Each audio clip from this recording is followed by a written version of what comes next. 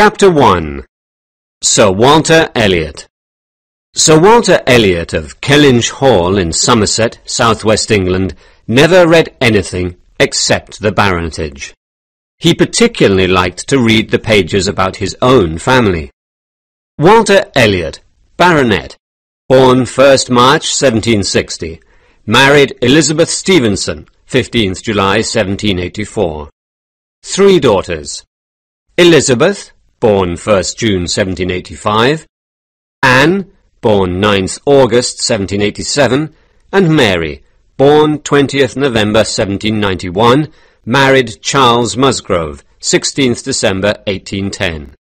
A stillborn son, 5th November 1789. Lady Elliot died in 1800.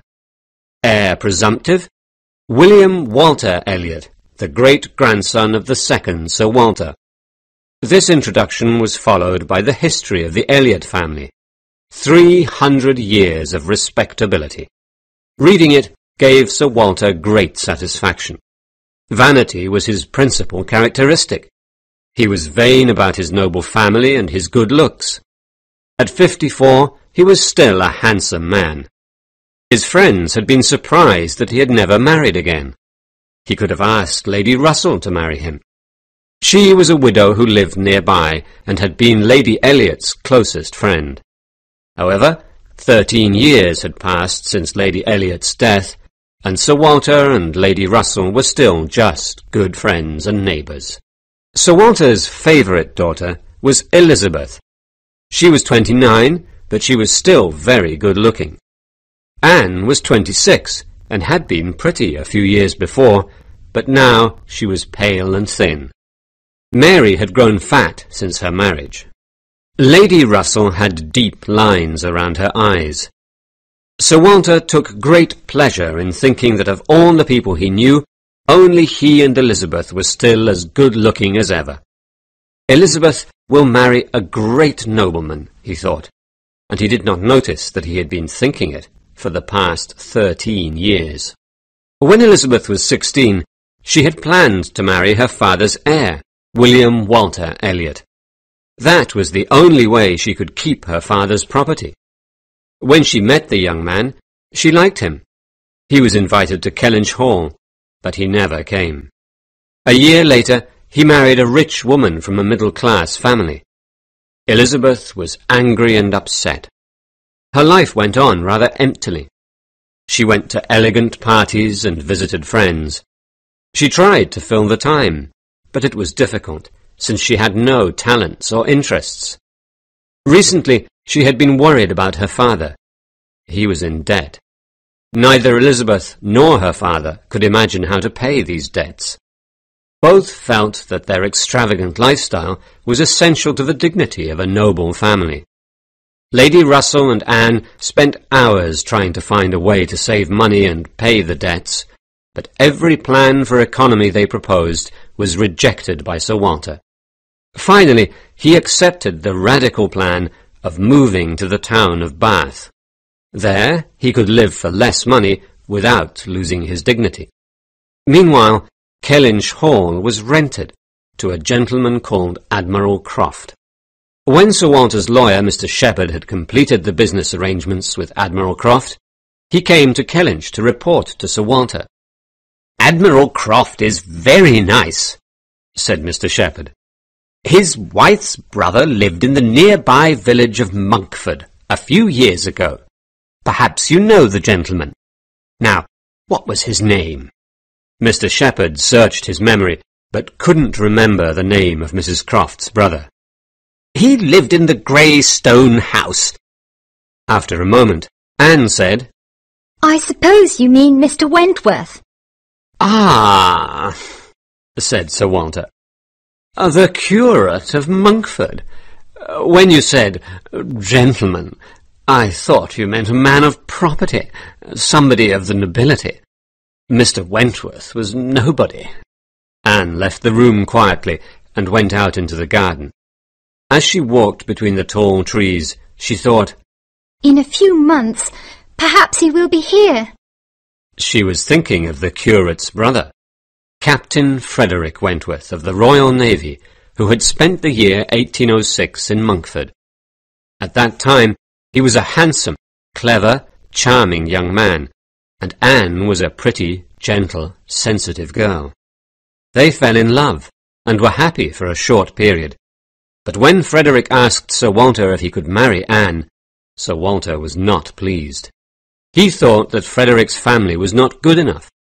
Even Lady Russell, who was much more sensible than Sir Walter, disapproved. Anne was Lady Russell's favourite of the Elliot sisters. Only Anne had the gentleness, good sense, and modesty that Lady Russell had loved so much in her old friend Lady Elliot. Lady Russell thought that it was foolish for Anne to marry a young man with no money. "When your father dies," she had said, "he'll leave you very little money and no property. You'll need to marry someone rich, and so does Captain Wentworth. If you marry each other, you'll have no money at all, and you'll both be miserable as a result." Anne was too gentle to argue against this. She broke off her engagement to Frederick, convinced that it was the best thing for him. Frederick was angry and hurt. "I'm sure that I'll earn money and promotion in the Navy," he said.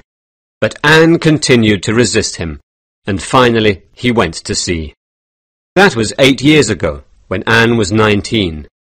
Very few people knew about the relationship between them. His sister, Mrs. Croft, had been abroad with her husband at the time, and Anne's sister, Mary, had been away at school. Captain Wentworth had never returned to Monkford, because his brother had moved away. In the 8 years since Captain Wentworth had left, Anne had never fallen in love with anyone else.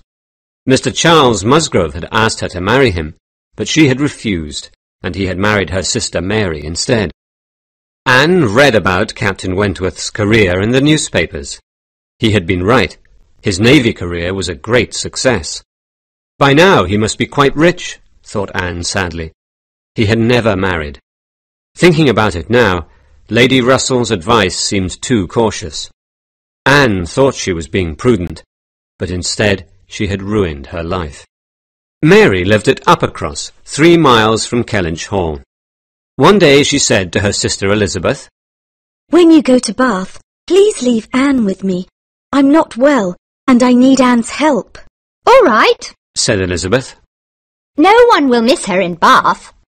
Elizabeth's friend, Mrs. Clay, a young widow, was going to Bath with them. Elizabeth was perfectly happy with the thought of her father and her friend as her only companions. Anne was also happy with the arrangement, and gladly accepted Mary's invitation. She did not like Bath. She much preferred to stay in the country close to Lady Russell, who appreciated her.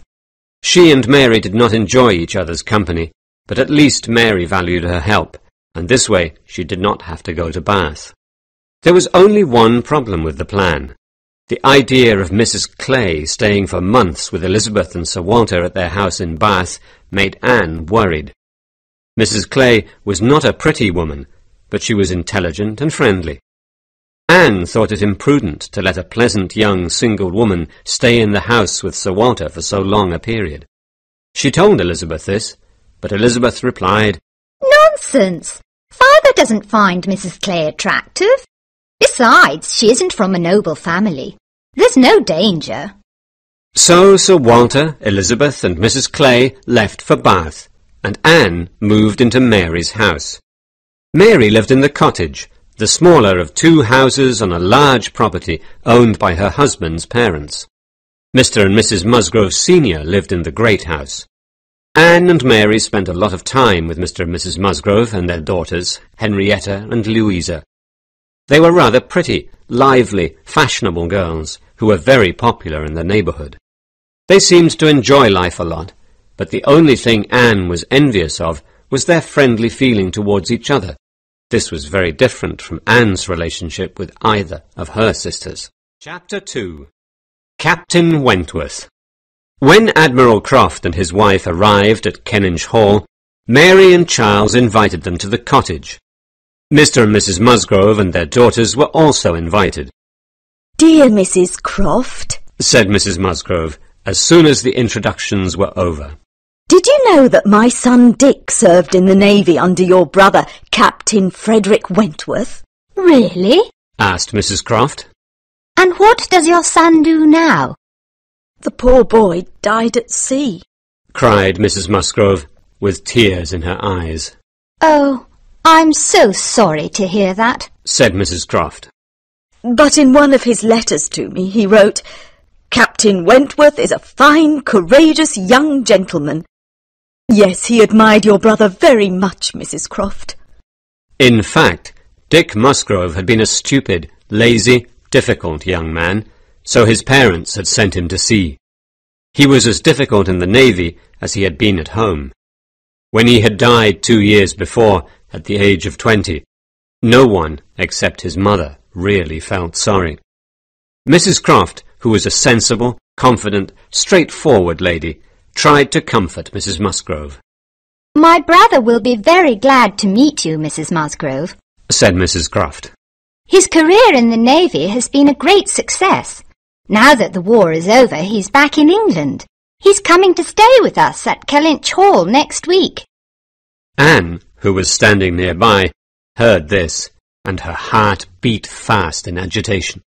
The following week, Henrietta and Louisa came to visit Anne and Mary at the cottage. We've met Captain Wentworth, cried Henrietta. He's very handsome and charming. Father invited him to dinner this evening. Yes, cried Louisa. you must all come to meet him. I'm afraid we can't, said Mary. My little boy has a cold. We must stay with him this evening. Well, I can go, can't I? Charles asked Mary. If you want. Replied Mary, clearly offended that her husband did not want to stay with her. You can both go. Said Anne. I'll stay here with little Charles. What a good idea, cried Mary, suddenly happy again. Charles and Mary went to the great house, and Anne remained at the cottage. All evening she thought about the dinner at the great house. There, Frederick Wentworth was smiling and talking to other people. How does he feel? She wondered. About meeting me again. Sooner or later we will have to meet. Perhaps he feels indifferent. Or perhaps he'll be embarrassed. In all these years he has never tried to contact me. Charles and Mary came home late, full of enthusiasm for Captain Wentworth. Such a friendly young man, said Mary. Charles has invited him to go shooting tomorrow after breakfast. He invited him to come to breakfast, but Captain Wentworth was afraid of disturbing little Charles. Anne understood it. He did not want to see her. But Anne, continued Mary, he says he knows you. He says he met you 8 years ago, but I don't remember him at all. No, you were at school then, said Anne quietly. The next morning, Henrietta and Louisa walked down to the cottage with Captain Wentworth. When Anne saw Captain Wentworth walking towards the cottage, she blushed, and she could hardly breathe from nervousness. Ah, said Mary. Henrietta and Louisa have come too. They probably want to walk and watch the shooting. If you can stay with little Charles, Anne, I think I'll go with them. Certainly, said Anne in a trembling voice. And suddenly he was there, in the drawing-room. He bowed to her. She curtsied to him. Her eyes met his briefly, then looked away again. She heard his voice. He made polite conversation with Mary for a few minutes, and then he was gone, with the Musgrove sisters, Charles and Mary, and Anne was left alone in the drawing-room thinking, Thank God that's over. Captain Wentworth wasn't very polite to you, Anne, said Mary when she returned. As we left the house, Henrietta asked what he thought of you, and he said, She's changed so much that I hardly recognized her. Mary, being rather insensitive, had no idea how much pain her words caused her sister. It must be true, thought Anne. but he hasn't changed. He's just as good-looking as ever. His comment hurt her, but it also made her calm. If I have changed so much, She thought.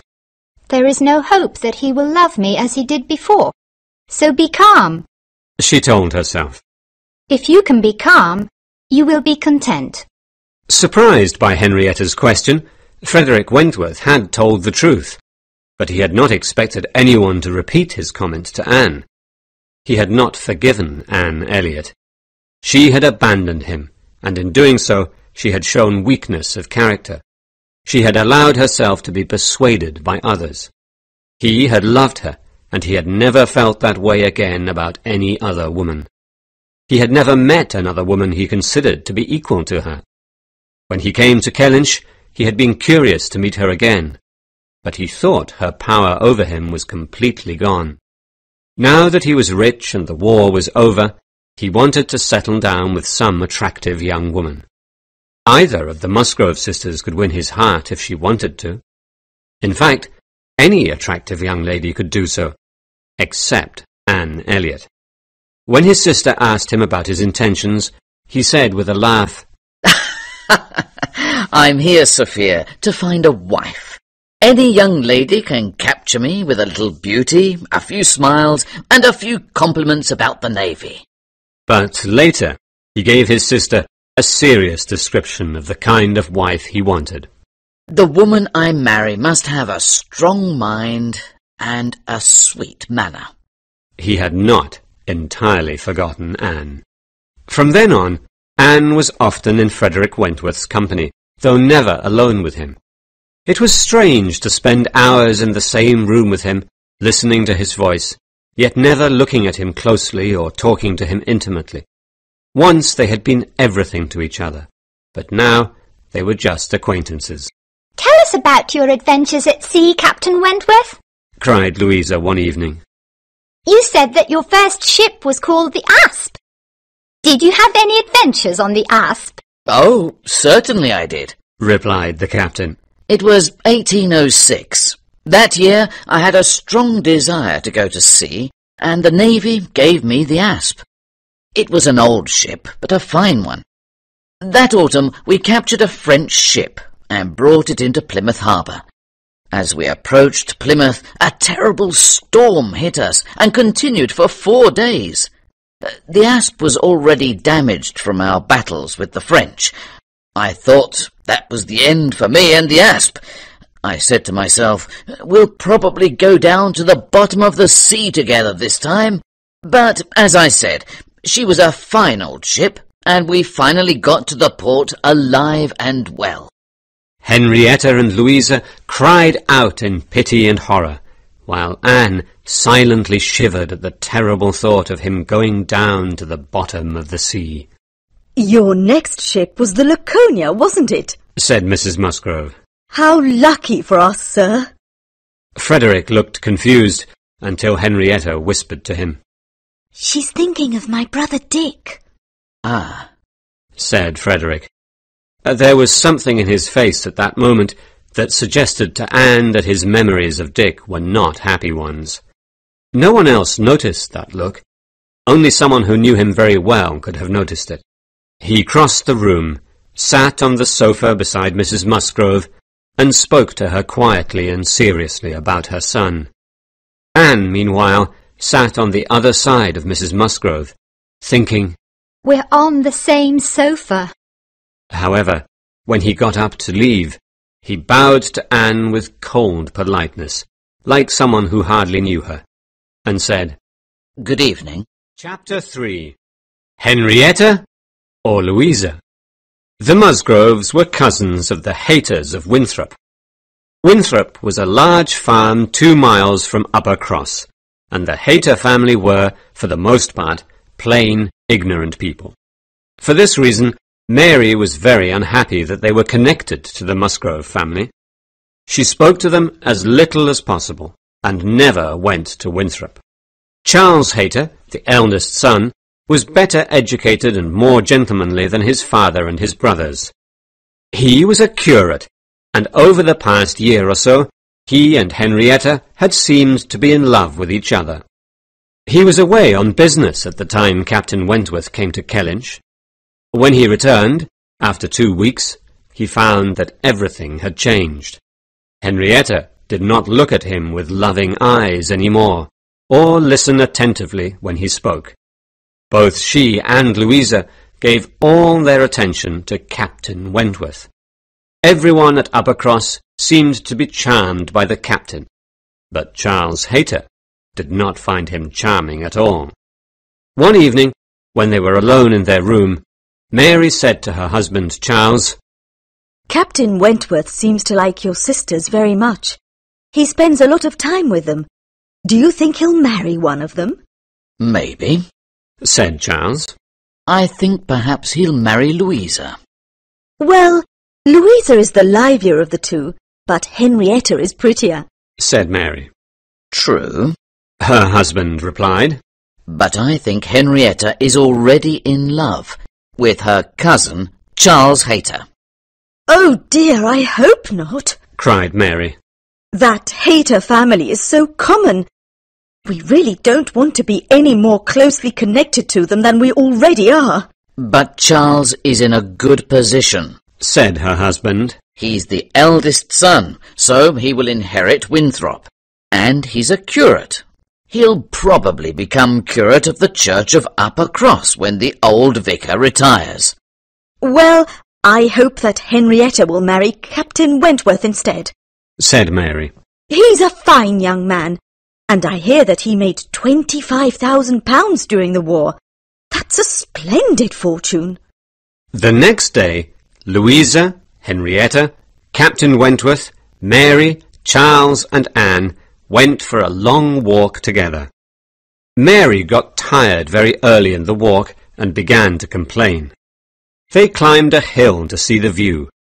There, below them, was Winthrop, without beauty and without dignity. I had no idea that we were walking towards Winthrop, cried Mary. Let's go back now. I'm tired. Henrietta had known the direction of their walk. In fact, she and Louisa had chosen to walk towards Winthrop in the hope of seeing their cousin, Charles Hayter. He had not been to visit them at Uppercross for days, and Henrietta had begun to feel sorry about paying so much attention to Captain Wentworth and so little attention to her cousin. She looked down at Winthrop sadly, and, not seeing her cousin, she replied to Mary, All right, and turned to walk back to Uppercross. No! cried Charles and Louisa. Louisa whispered something in her sister's ear. Then Charles said, Henrietta and I shall go down and say hello to the Hayters. You can wait for us here. We won't be long. Captain Wentworth and Louisa went for a walk. Anne found a place for Mary to sit down and rest, but Mary refused and went off to find herself a more comfortable seat. Anne was very tired too, so she sat down and waited quietly for the others to return. After a while, she heard Louisa's voice on the other side of the hedge. And so I made Henrietta go. I knew that she wanted to go to Winthrop to see her cousin, but she's so weak. She always lets herself be persuaded by other people. When Mary said we should go home, she agreed, even though she wanted to see her cousin. I never let myself be persuaded by other people. Once I have decided what I want to do, no one can persuade me to do something else. Then Frederick spoke. She's very fortunate to have you to help her, he said. If your sister and Mr. Hayter are in love, they must be strong. They can't let other people influence them. Your sister's very nice, but I see now that you have the stronger character. Anne sat very still, afraid of being seen by the two people on the other side of the hedge. Well, I never let Mary tell me what to do, Louisa replied. She's so proud and snobbish. I wish Anne was Charles's wife instead. Do you know that Charles wanted to marry Anne? After a moment's pause, Frederick said, Did she refuse him? Yes. Mother and Father think that her friend Lady Russell persuaded her to refuse. She thought that Charles wasn't good enough for Anne because he doesn't read poetry. Their voices became quieter as they walked further away. Anne sat still, hardly breathing. Now she knew what Captain Wentworth thought of her. Everything he had said about strength of character and weakness, about allowing yourself to be persuaded by others, made that perfectly clear. He had also shown a curiosity about her, which made her heart beat fast. Charles and Henrietta returned from Winthrop, bringing Charles Hayter with them. Henrietta and her cousin looked very happy. Clearly, their misunderstanding was over. They began the long walk home. Louisa and Captain Wentworth walked in front, Henrietta and her cousin behind them, and Charles Musgrove was at the back with Anne and Mary. Just then, Mr. and Mrs. Croft drove up in their carriage. "Does anyone want a lift to Uppercross?" asked Mrs. Croft. "I'm afraid we only have space for one person." Everyone refused. Henrietta and Louisa were not tired, and Mary felt offended at not being asked before the others. "Nobody? Well, enjoy your walk," said Mrs. Croft. But then Captain Wentworth went up to the carriage and whispered something to his sister. "Miss Elliot," cried Mrs. Croft. "you look tired. Please come with us." Anne really was tired. At first she refused, but the Admiral and Mrs. Croft insisted, and soon she was in the carriage, knowing that Frederick had worried about her. He had seen that she was tired. She understood him. He could not forgive her for the past, and he was now thinking of marrying another woman. But even so, he could not see her suffer without wanting to help her. Chapter 4.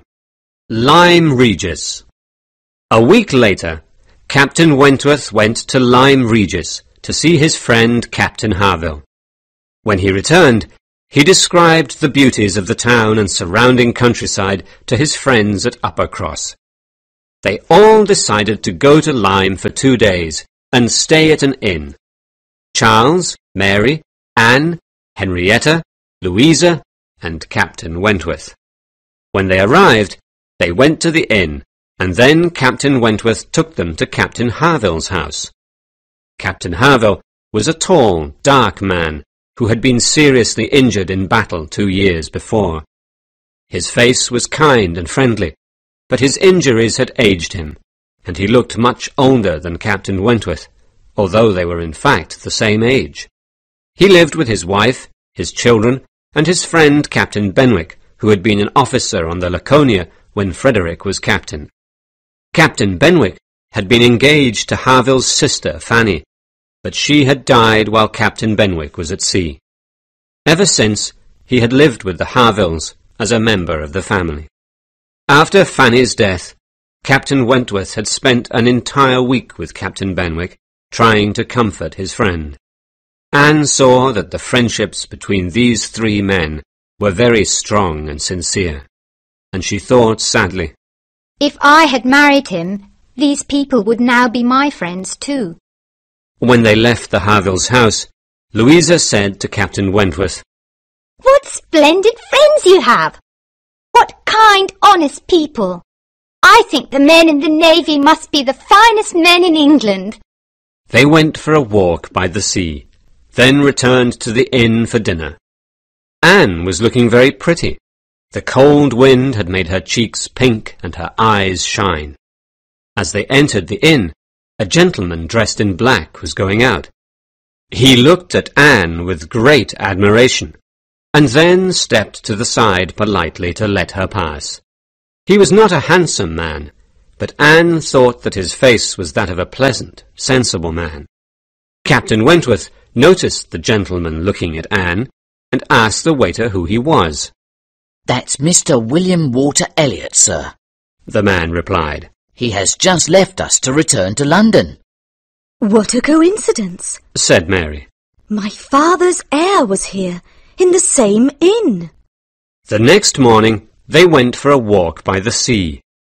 It was too windy for the ladies to walk on the top of the sea wall, so they went down the steps to a path more protected from the wind. Mary, Anne, and Henrietta went down the steps slowly and carefully. But Louisa asked Frederick to hold her hands while she jumped from the top step to the path below.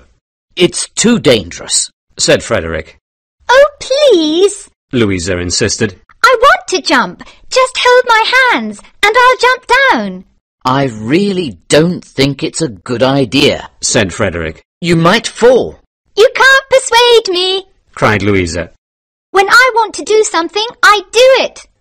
So Frederick held her hands and she jumped. But when she landed on the lower path, she slipped on the wet stone and she fell and hit her head. She lay unconscious on the path. Her face went very white, and she did not seem to be breathing. She's dead! She's dead! Cried Mary. Henrietta fainted from the shock. Poor Charles was trying to comfort his wife and hold Henrietta up at the same time. Frederick, on his knees by Louisa's side, cried out, Will someone help me? Anne came up to Charles, put her arms around Henrietta and Mary and said, Charles, go and help the captain, quickly. I can take care of Mary and Henrietta. Frederick looked up at Charles and said, What shall we do? Go and get a doctor. Cried Anne. You're right, said Frederick. You go and find a doctor, Charles. I'll wait for you here. Shouldn't we take her to the inn and wait for the doctor there? Asked Anne. Good idea, said Frederick. Or, wait, Harville's house is closer. I'll take her there. Charles, bring the doctor to Harville's house. Charles ran off to find a doctor. Frederick carried Louisa to his friend's house, and Anne, with the help of some local people, followed with Mary and Henrietta. Half an hour later, the doctor told them that Louisa's injuries were not serious. Someone must go and tell her parents what has happened, said Frederick. Please, will you go, Captain? Said Charles. I want to stay with my sister. Certainly, replied Frederick. I will take the other ladies home, but I think Anne should stay here with you. There's no one more capable than Anne. Nonsense, said Mary. I should stay with my husband and his sister. Anne can go home with you. And so it was decided. Mary and Charles stayed at the Harvilles' house with Louisa, while Anne, Henrietta, and Frederick took the inn's carriage to Uppercross. In the carriage, Frederick spoke mostly to Henrietta. Anne sat quietly beside him and listened. At one point he said, I should have stopped her. I should have insisted. But dear, sweet Louisa has such a strong character. She won't be persuaded by anyone. Anne wondered whether he now questioned the opinions he had expressed so confidently behind the hedge. Perhaps now he realized that, like other qualities of the mind, strength of character should have its proportions and limits. As they approached Uppercross, Henrietta fell asleep. Frederick then said to Anne in a low voice, I've been thinking about what we should do when we get there. I think it will upset Henrietta too much to be present when I tell her parents. Do you think it's a good idea for you to stay with her in the carriage until I've told them? Yes, I do, whispered Anne. She was very glad that he had asked for her opinion, very glad that he valued her, thought her capable, and treated her as a friend. It was a great pleasure to her. When they got to the great house, Frederick went in and told Mr. and Mrs. Musgrove what had happened. Then he came back to the carriage and helped Henrietta into the house. Finally, he took the carriage back to Lyme, leaving Anne with the Musgroves. The next day, Anne received a letter from Lady Russell, saying that she was now home in Kellynch and inviting Anne to come and stay with her. Anne wrote back and told Lady Russell about the accident at Lyme. I'm so glad that you're home. As soon as Mary and Charles get back from Lyme, I'll pack my bags and come to your house. She was glad. She had missed her friend. But at the same time, she was worried. What will Lady Russell think of me spending all that time in Captain Wentworth's company? 2 days later, she was at her friend's house. How pretty you look, my dear, cried Lady Russell when Anne walked in. I haven't seen you look so well for years. Anne was pleased. She remembered the look of admiration that William Walter Elliot, her father's heir, had given her at the inn while he was leaving. Perhaps I really am pretty again, she thought. Lady Russell sat down beside Anne and said, I hear you've been spending a lot of time with Captain Wentworth. She sat waiting for an answer. Yes, Replied Anne, trying not to seem agitated. he came to see the Musgroves almost every day, so of course I saw him often. I think he is in love with Louisa. Really? Said Lady Russell, and she thought with angry pleasure. How can a man who once appreciated the value of Anne Elliot, now 8 years later, possibly be charmed by Louisa Musgrove? Well, Lady Russell continued, Admiral and Mrs. Croft have gone to visit friends in the north, so he probably won't come back to this neighbourhood. I think Mrs. Croft said he was going to stay with his brother in Shropshire. Oh, said Anne. Chapter 5. Bath. Anne stayed at Lady Russell's house in Kellynch for a month. Then they both went to Bath. Lady Russell had rented a house for herself there. Anne wished she could stay with her friend, but she had to stay at her father's house with Elizabeth and Mrs. Clay. When they arrived, Sir Walter, Elizabeth and Mrs. Clay seemed to be in good spirits, and welcomed Anne more warmly than she had expected. Elizabeth told them that William Walter Elliot had been visiting them often over the past 2 weeks. He was in Bath, staying with his friend Colonel Wallis and his wife and new baby. It's surprising that he visits you so often, said Lady Russell. I've never liked the man because he showed no respect for the family. He never came to see you while his wife was alive. I suppose now that she is dead, he is beginning to value his family. Anne was slightly confused. When she had seen him in Lyme, she had thought that Mr. Elliot seemed a sensible man. Why, Anne asked herself, is he so interested in making friends with the family now, after all these years? She thought perhaps it was for Elizabeth. Certainly, Elizabeth herself and Mrs. Clay thought so. That evening, Mr. William Walter Elliot came to visit. When he saw Anne, his face showed surprise and pleasure. My dear cousin, he said. I saw you just a few weeks ago at Lyme, but I had no idea that it was you. He sat between Anne and Lady Russell. His manners were very pleasant. He asked Anne why she had been in Lyme, and when she mentioned the accident he was interested and sympathetic. He wanted to know every detail. Then he spoke to Lady Russell about the years in which there had been no communication between himself and Sir Walter. It was all a misunderstanding, he said. I thought I had offended him, that he didn't want to see me any more, but now I realize that was a mistake. I'm so sorry that I missed all those years of his company. After he left, Lady Russell cried, What a nice man! Is this really the same Mr. Elliot? I used to dislike him, but now he seems completely admirable. He's intelligent, sophisticated, polite and friendly. He has the right opinions and strong family feelings. Anne went to bed that night with a smile on her face. Her first evening in Bath had been surprisingly pleasant. The only thing that disturbed Anne's first few days in Bath was her fear that her father was falling in love with Mrs. Clay. When Mrs. Clay was in the room with him, he talked to her a lot, and when she was out of the room, he referred to her often. Mrs. Clay thinks this, and Mrs. Clay says that. One evening, when Mr. William Walter Elliot and Lady Russell were visiting them, Sir Walter and Elizabeth spoke with great enthusiasm about Sir Walter's cousin Lady Dalrymple. She has come to Bath and has rented a beautiful house in Laura Place, which is, of course, the best street in town, said Sir Walter.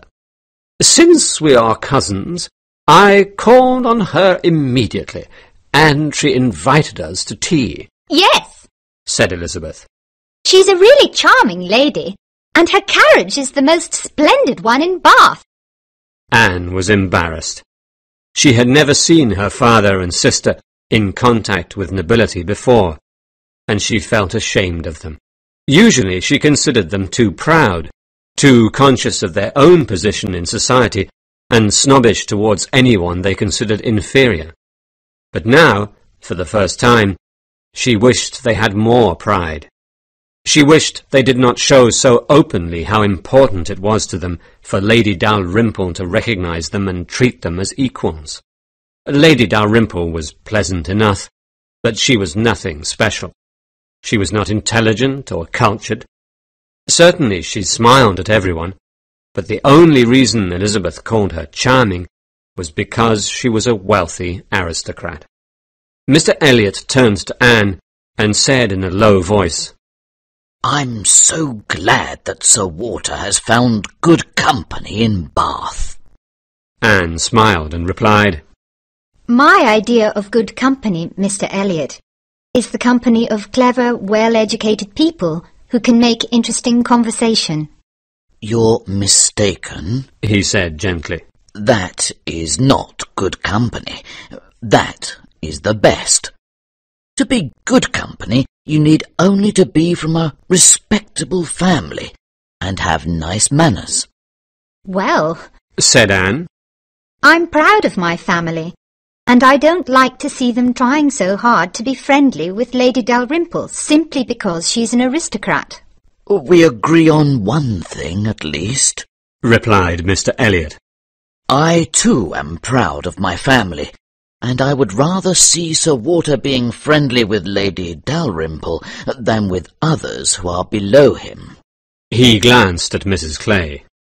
Although Anne was sure that Mr. Elliot's pride was different from hers, she was glad that he did not like Mrs. Clay. The following week they were all invited to Lady Dalrymple's house. Anne said that she could not go, because she had already made plans to visit a friend of hers, Mrs. Smith. They had been at school together years ago, but now Mrs. Smith was a poor widow. Her husband, Mr. Smith, had been wealthy, but had lost all his money. Now Mrs. Smith had very little money to live on, and she was in bad health. Sir Walter thought that Anne was foolish to waste her time with such a person. The next day, Lady Russell told Anne all about their evening at Lady Dalrymple's house. My dear, Mr. Elliot was very sorry that you weren't there, but he said he admired you for wanting to visit your old friend. He thinks that you're an extraordinary young woman, a model of female excellence. We discussed your virtues for half an hour." Hearing this gave Anne great pleasure, just as Lady Russell had planned. Lady Russell had now decided that Mr. Elliot was an excellent gentleman. She was sure that he wanted to marry Anne. She told Anne her thoughts on the subject. After a moment, Anne replied, Mr. Elliot is a nice man, but we are not compatible. "Just think," said Lady Russell. "if you marry Mr. Elliot, you will have your dear mother's name, her position, and your old home." This vision affected Anne very deeply. Yes, she would love to be Lady Elliot of Kellynch Hall. But she did not want to marry Mr. Elliot. There was only one man she had ever wanted to marry, and, besides, she had doubts about Mr. Elliot's sincerity. He was clever, friendly, interesting and polite, but he was not open. He had suggested to her that he disliked Mrs. Clay, yet he was just as charming to Mrs. Clay as to everyone else. He never expressed anger or pleasure at the good or evil of others. She preferred people who occasionally made mistakes, but were warm-hearted and sincere. A surprise! In February, the Crofts came to Bath. When they arrived, Mrs. Croft sent a note to Anne, inviting her to visit them. The same day, Anne received a letter from Mary. "Dear Anne, I am sorry not to have written for so long, but now I really must write to tell you some interesting news. Last Tuesday Louisa came home from Lyme to the great house here at Uppercross. Mr. and Mrs. Harville and Captain Benwick came with her. As soon as they arrived, Captain Benwick asked to speak with Mr. Musgrove in private. What do you think? He asked Mr. Musgrove if he could marry Louisa. Mr. Musgrove agreed, and now they are engaged. What a surprise! We thought that Louisa was going to marry Captain Wentworth. When she read this, Anne's heart beat fast, and she blushed at the thought that Captain Wentworth was now free. She was full of joy. She left the house with the idea of going to visit the Crofts, but on the way she met Admiral Croft. "Ah, Miss Elliot, what a pleasure to see you," said the Admiral. "Do you have time to take a little walk with me? I have some news for you." Certainly, said Anne. I'm so glad that you and Mrs. Croft have come to Bath. What is the news? "It's Miss Louisa Musgrove," he said. "I thought that Sophia's brother, Frederick, was going to marry her, but now it seems she's going to marry James Benwick." Really? said Anne. I hope that this hasn't caused problems between Captain Wentworth and Captain Benwick. They are such good friends. "I don't think so," said the Admiral. "Frederick wrote and told us all about it. He didn't seem angry or disappointed. Perhaps we were all mistaken in thinking he was in love with her. After her accident, you know, we thought he would stay in Lyme until she was better. But after 2 weeks, he went off to stay with his brother in Shropshire. If he was thinking of marrying her, he'll have to start all over again with somebody else.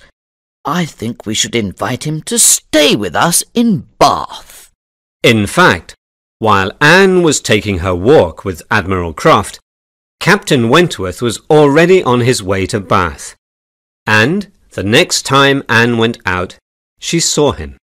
She was walking with Mr. Elliot, Elizabeth, and Mrs. Clay, when suddenly she saw Captain Wentworth walking towards them with some of his navy friends and their wives. She felt confused, lost and embarrassed about her own feelings, which were somewhere between delight and misery. Captain Wentworth saw her and immediately went red in the face. He seemed even more confused and agitated by the sight of her than she was by the sight of him. They stopped and spoke to each other like polite acquaintances. Anne noticed that Elizabeth turned away, as if she did not know him. When Anne and her companions were gone, one of the ladies in Captain Wentworth's group said, It's clear that Mr. Elliot likes his cousin. Yes, replied another lady. He's always with them, and he always walks with his cousin Anne. What a good-looking man he is. And Anne Elliot is very pretty, if you look at her closely, said the first lady. Most people think her sister is prettier, but I don't. Captain Wentworth listened to them in silence as he walked. He had recognized Mr. Elliot immediately, from the one time he had seen him in Lyme. Days passed, and Anne had no opportunity of seeing Captain Wentworth. He moved in a different social circle. His friends went to concerts and the theatre. Her friends spent their time in the elegant stupidity of private parties. But at last there was an opportunity, a special concert that Lady Dalrymple had promised to attend. Sir Walter, Elizabeth, Mrs. Clay, Mr. Elliot, Lady Russell, and Anne were all going with her. Sir Walter, his 2 daughters, and Mrs. Clay were the first to arrive at the concert hall. They stood by the fire in the large entrance room, waiting for the others. Captain Wentworth walked in alone. He was simply going to bow and move on, but Anne stepped forward and said, Hello. He stopped and made polite conversation with her. Sir Walter made a slight bow to Captain Wentworth, and Elizabeth curtsied. Captain Wentworth bowed to them. When they had discussed the weather, Bath, and the concert, there was a pause in the conversation. Then Captain Wentworth said, "Have you heard? Louisa's accident in Lyme did produce one good result. She's engaged to be married to Benwick." Yes, I heard, said Anne. "I hope they will be very happy," said the captain. They have no difficulties at home. Mr. and Mrs. Musgrove are behaving very honourably and kindly. They don't oppose the marriage, even though Louisa could have found a richer man." He stopped speaking suddenly when he noticed that Anne was blushing and looking at the ground. Then he realized that his words might seem to refer to their own past. "I was surprised by their engagement," he continued, a little nervously. "They are so different. Louisa is a very sweet, friendly girl, and she's not stupid. But Benwick is something more. He's a really intelligent man. He reads a lot and thinks deeply. Fanny Harville was like him in that way. She was an extraordinary woman, and his love for her was real. A man doesn't get over the loss of a woman like that. I'm surprised that he's able to love someone else at all, especially so soon after Fanny's death." Anne was breathing very quickly and feeling 100 things at the same time. But they were in a public place, surrounded by other people. She tried to bring their conversation back to everyday things. "I would like to go to Lyme again," she said. "But you had such a terrible experience there. I'm surprised you want to go back." "My memories of Lyme are not all bad," said Anne. Just then, Lady Dalrymple and the others came in, and Anne had to leave the captain. When they took their seats in the concert hall, Anne looked around, hoping to see him. Mr. Elliot sat beside her and began talking to her in a low voice. "I'm so glad I can sit beside you this evening," he said. "On Thursday I'm going to visit some friends in Thornbury, and I won't be back until Friday evening. I'll miss the pleasure of your company." The concert opened with some Italian love songs, and the texts were included in the concert programme. Mr. Elliot asked Anne to translate them for him, and she did so. "You are so clever," he said. "Oh, replied Anne. not really. My Italian isn't very good." "And modest. Too modest," said Mr. Elliot. "You've only known me a few weeks. Said Anne. You don't know my character well yet." "Perhaps I know more about you than you think," he replied. "I heard about your character long before I came to Bath." "Really?" said Anne in great surprise. "Who spoke about me to you?" "I'll tell you some other time, not now. Said Mr. Elliot. For now, all I'll say is that the name Anne Elliot has for many years been an interesting one for me. I hope that name will never change." Anne looked away from him in embarrassment. She did not want to talk to him any more. She wished he wasn't sitting next to her. Just then she heard Lady Dalrymple say to her father, "A very fine young man. Who is he?" "Captain Wentworth," Sir Walter replied. "I know him only slightly." Anne looked in the direction in which they were looking, and saw him. He was looking at her. Just as her eyes met his, he looked away. "Mr. Elliot," said Lady Dalrymple during the interval. "come and sit beside me. I want to ask you something." To Anne's relief, Mr. Elliot moved away. The seat beside her was now empty, and after a few minutes, Captain Wentworth came over to talk to her. He looked unhappy. Something must have happened since they had spoken in the entrance room. Anne thought that perhaps Lady Russell or her father had glanced at him in an unpleasant way. "Do you like the concert?" she asked. "No, the music isn't very good," he replied. "I think I'll leave now."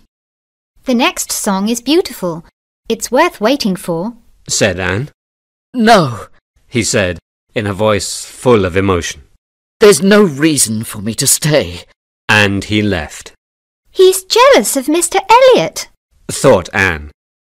For a moment this thought gave her great pleasure. But then she felt hopeless and depressed. How could she tell him the truth?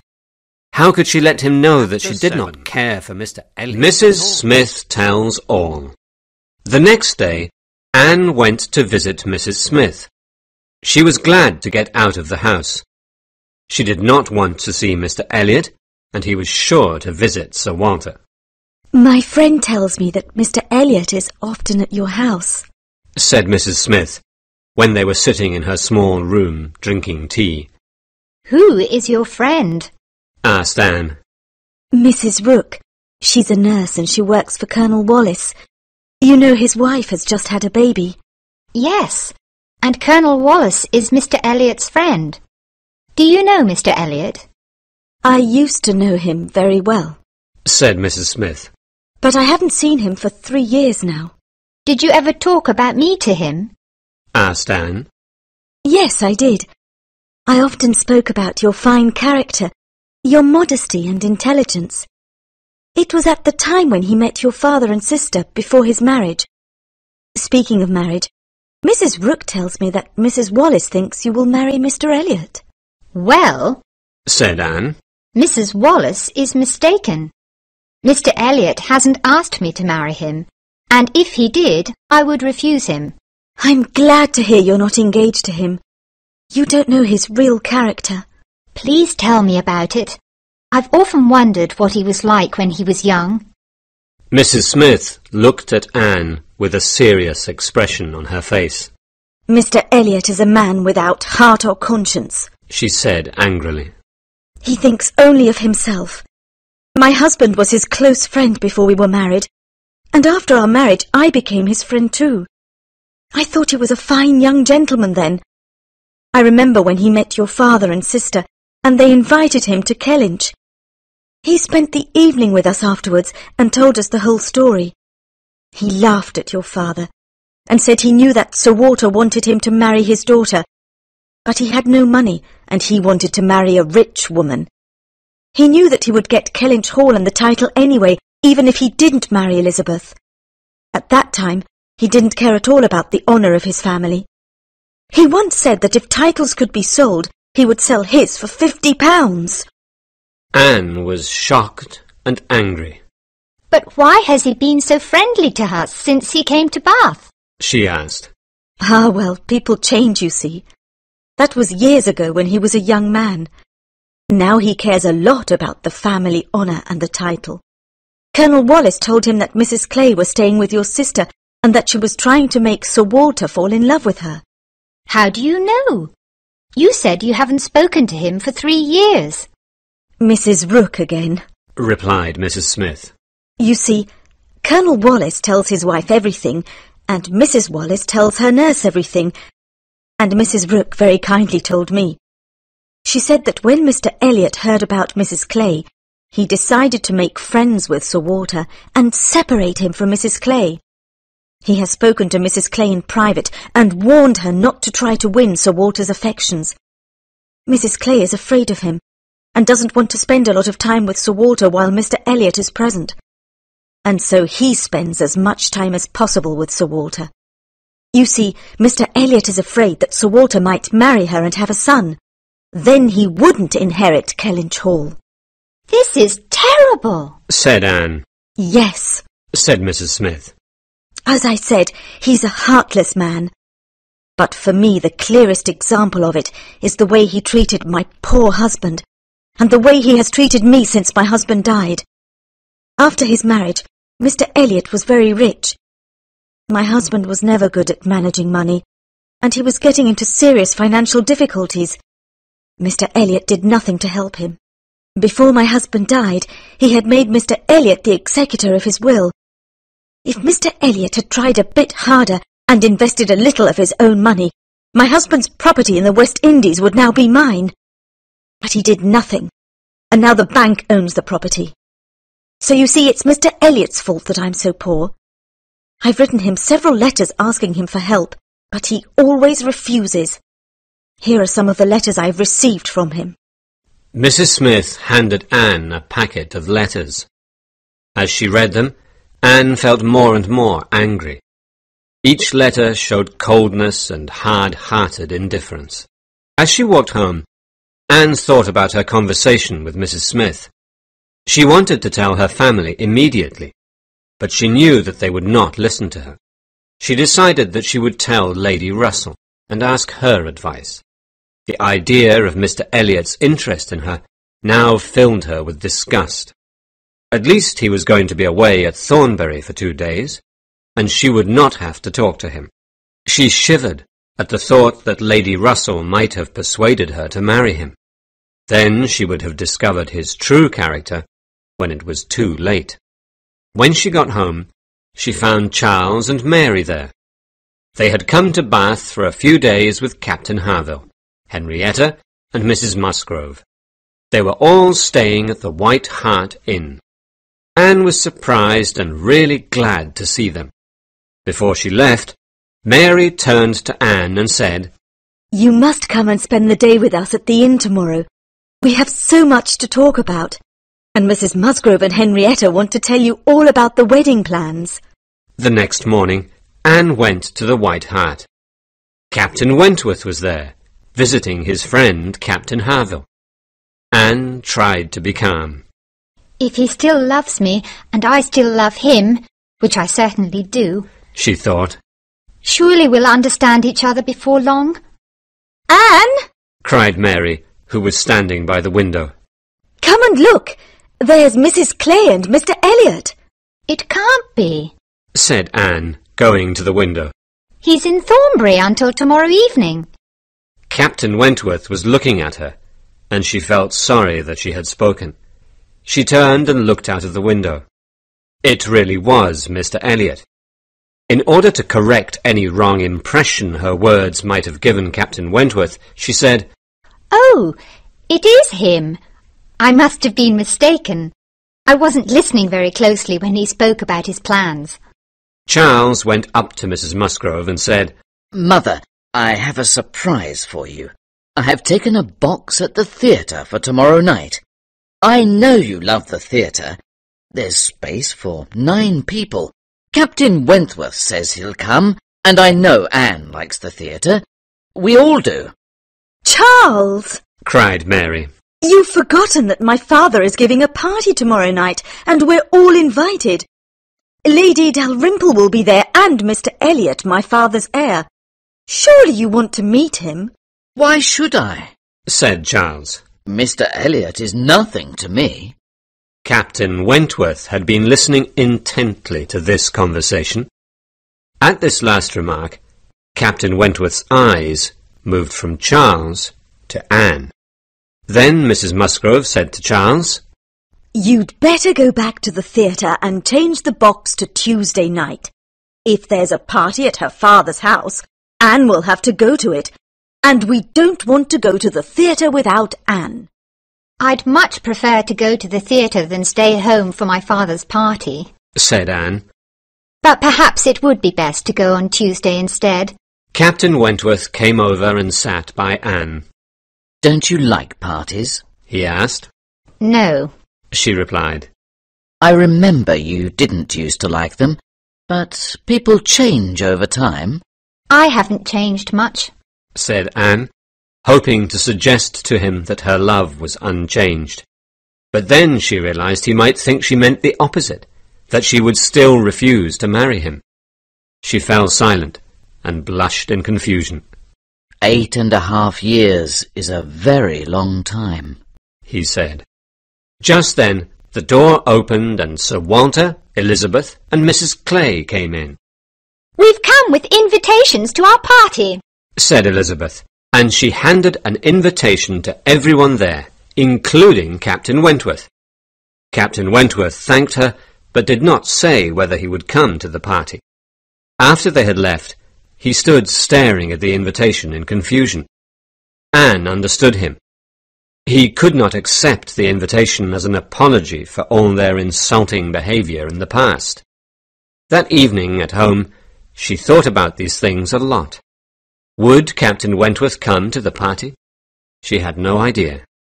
Turning to Mrs. Clay, she said, "I saw you talking to Mr. Elliot in the street today.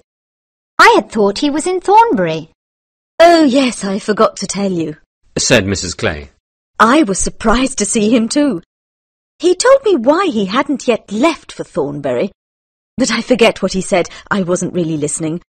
I remember he said that he would definitely be back in time for the party tomorrow. Chapter 8. A conversation with Captain Harville. Anne spent the next day with her friends at the White Hart Inn. Captain Wentworth was there too. He asked if he could write a letter. Mrs. Musgrove showed him the writing table and brought him pen and paper. Captain Harville, who was standing by the window not far away from Captain Wentworth's table, smiled at Anne. She went and stood by him. He was holding a small painting, and he showed it to her. "Do you know who that is?" he asked. Certainly. It's Captain Benwick. "Yes, and he's giving it to Miss Louisa Musgrove. But it wasn't painted for her.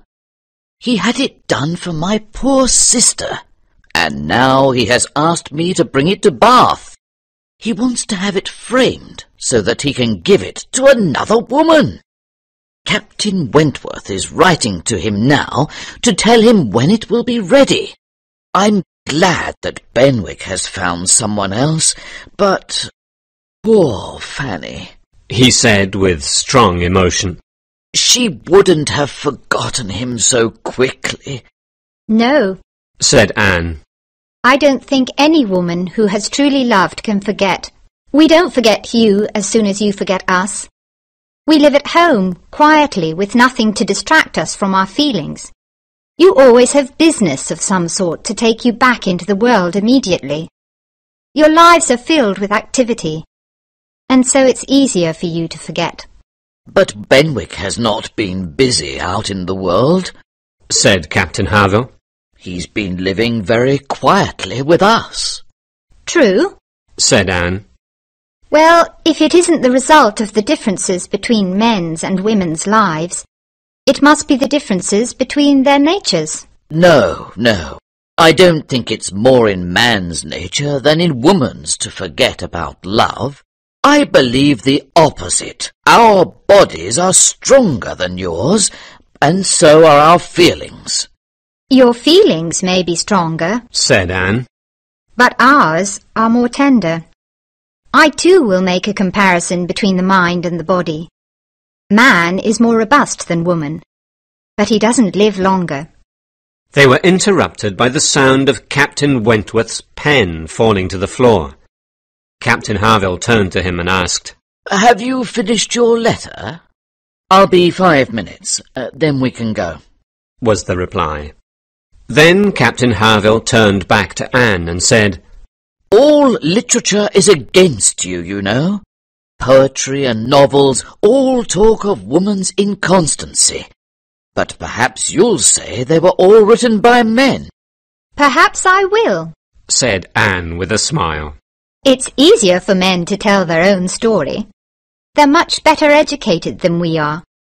No, books prove nothing. We can only speak from our own experience.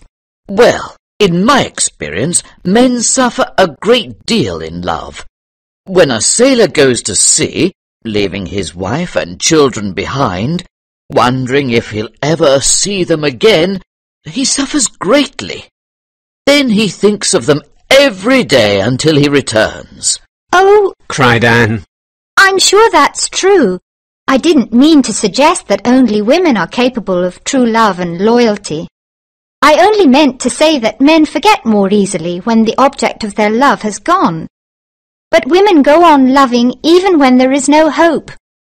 She stopped speaking, because she felt too much emotion to continue.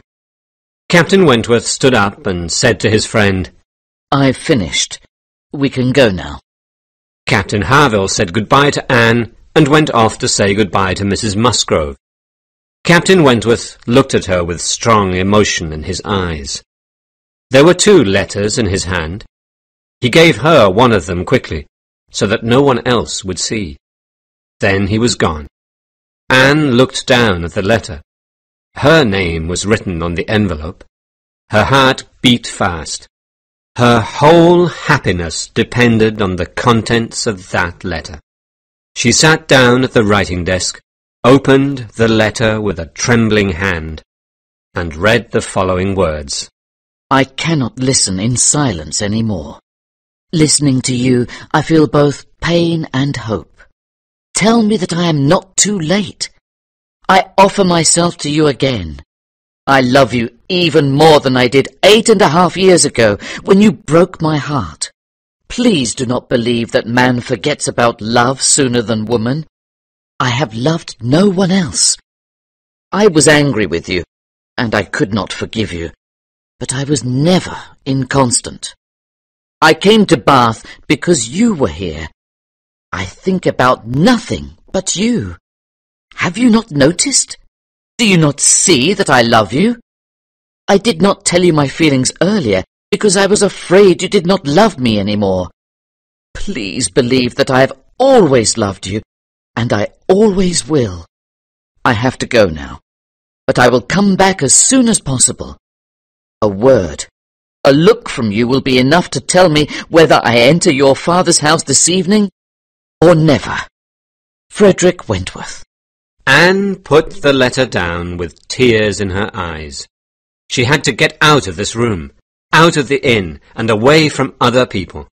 She went to Mrs. Musgrove and said, I'm afraid I must go home now.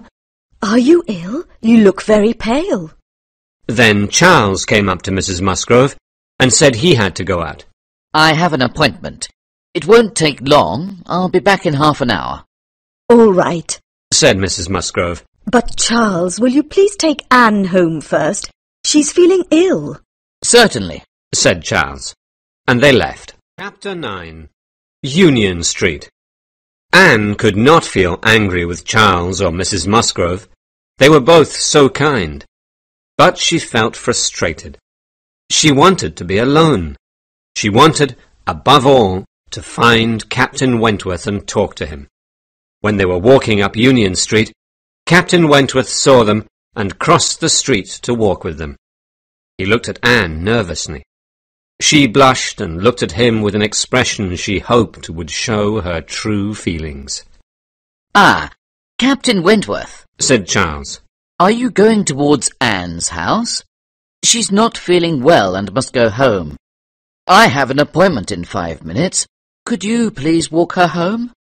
Of course, said Captain Wentworth. Charles said goodbye and left them. Anne and Frederick walked on together slowly. They were surrounded by people on the busy street, but they did not notice them.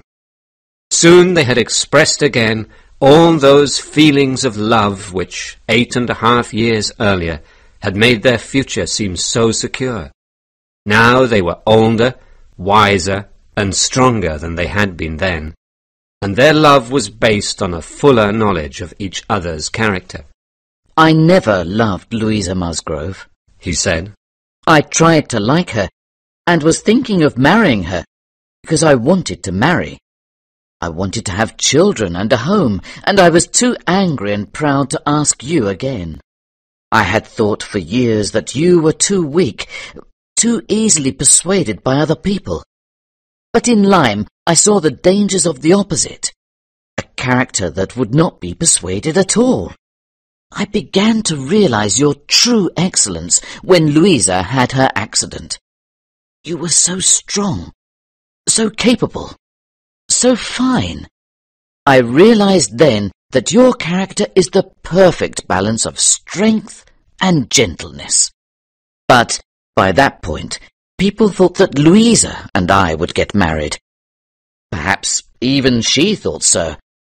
I felt that the only honourable thing to do would be to marry her, if she wanted me. In the hope that she would forget me, I went to stay with my brother in Shropshire, feeling lost and depressed. Then Harville wrote to me and told me that Louisa was engaged to Benwick. I came immediately to Bath to find you, but then I saw you with Mr. Elliot. Everyone in Bath was sure that you would marry him, and I was afraid that Lady Russell would persuade you to do so. They had reached her house. They said goodbye, and Anne ran up to her room, feeling happier than she had ever felt before. The evening came and the guests arrived. Anne's happiness made her cheeks pink and her eyes bright. She looked lovely as she moved through the rooms talking to the guests. Lady Dalrymple and Mr. Elliot were there, but she did not care. No one could affect her happiness. She did not mind the snobbish, irritating things her father and Elizabeth said. She did not mind Mrs. Clay standing by her father's side. She talked to Mrs. Musgrove and the Crofts and Captain Harville. She tried to talk to Lady Russell, but found it impossible. Sometimes Captain Wentworth came and talked to her. Sometimes she saw him across the room talking to someone else, but looking at her. At one point, they stood side by side, pretending to admire the plants. "I've been thinking about the past," said Anne, "and trying to decide if I was right or wrong to follow my friend's advice. I think I was right. I don't mean that I think her advice was good. She was too prudent, and I would never give such advice to a young person now. But I think I was right to do as she advised. She said that if we married, we would be poor, and we would both be miserable. If I had married you then, I would have felt guilty. I would have felt that I was the cause of any financial worries you might have in the years ahead. Now I have nothing to feel guilty about. I hope one day you will be able to forgive Lady Russell, and to like her more than you do now." Captain Wentworth looked across the room at Lady Russell. Maybe, one day, he said. I too have been thinking, and I've decided that one person was more my enemy than Lady Russell, and that person was myself. Tell me, if I had come to you 2 years later, in 1808, with a few £1,000, would you have married me then? "Oh, yes." Good God! he cried. I was such a fool. I wanted to do it, but I was too proud to ask you again. I didn't understand you. I shut my eyes and refused to understand you. I ought to forgive everyone before I forgive myself. This realization is a new pain for me. I've always thought of myself as a man who works hard and gets what he deserves. Now I'll have to get used to being happier than I deserve to be. Who can be in doubt about what followed? If two young people decide to marry, they'll probably do so, even if they have no money, have no common sense, and are completely incompatible. This may be a bad moral with which to end my story, but I believe it to be true. And, if couples like that succeed, can you doubt that Captain Wentworth and Anne Elliot, with the advantages of maturity, intelligence, and £25,000, succeeded too? Sir Walter and Elizabeth were not enthusiastic, but they did not oppose the marriage. Now that Captain Wentworth was at the top of his profession and had earned a fine fortune in the war, Sir Walter could not say that he was nobody. He was now good enough to marry the daughter of a foolish, spendthrift baronet. Anne's only real worry was for Lady Russell. She had told her friend everything that Mrs. Smith had told her about Mr. Elliot's true character. Anne knew that Lady Russell must be suffering from the knowledge that she had been wrong about both Mr. Elliot and Captain Wentworth. She had mistaken manners for character in both cases. Anne, though so much younger than Lady Russell, was a much better judge of character. But Lady Russell was a good woman, and her greatest concern was Anne's happiness. Very soon she began to feel affection for the man who had made Anne happy. Mary was very pleased about the marriage. Captain Wentworth was much richer and better looking than either Charles Hayter or Captain Benwick, so she felt that her own sister had done better than her husband's sisters, and this gave her great pleasure. Soon after Anne and Frederick announced their engagement, Mr. Elliot left Bath. Elizabeth had always believed that he was there for her, so she felt humiliated by his departure. Mr. Elliot was shocked and upset by the news of Anne's engagement. He had hoped to marry her, so that he could watch Sir Walter more closely and make sure he did not marry again. But since that plan had not worked, he made a new plan for his own comfort and pleasure. He left Bath, and Mrs. Clay left soon afterwards. She moved into a house in London, and Mr. Elliot paid the rent. He was often seen at her house, and people said that, though he had stopped Mrs. Clay from becoming the wife of Sir Walter, she might one day convince him to make her the wife of Sir William. When Frederick heard Mrs. Smith's story, and how she had helped Anne to understand what kind of man Mr. Elliot really was, he felt very friendly and grateful towards her. He became as good a friend to her as Anne was. She was their first guest when they were settled in their new home. Frederick wrote letters to the West Indies and worked hard to help Mrs. Smith to get her West Indian property back, so that Mrs. Smith finally had enough money to live a quiet, contented life. Anne and Frederick were very happy together. Anne's only worry was that a future war might take him away from her, but she was very proud to be a sailor's wife. She felt that the men of the Navy were the finest men in England.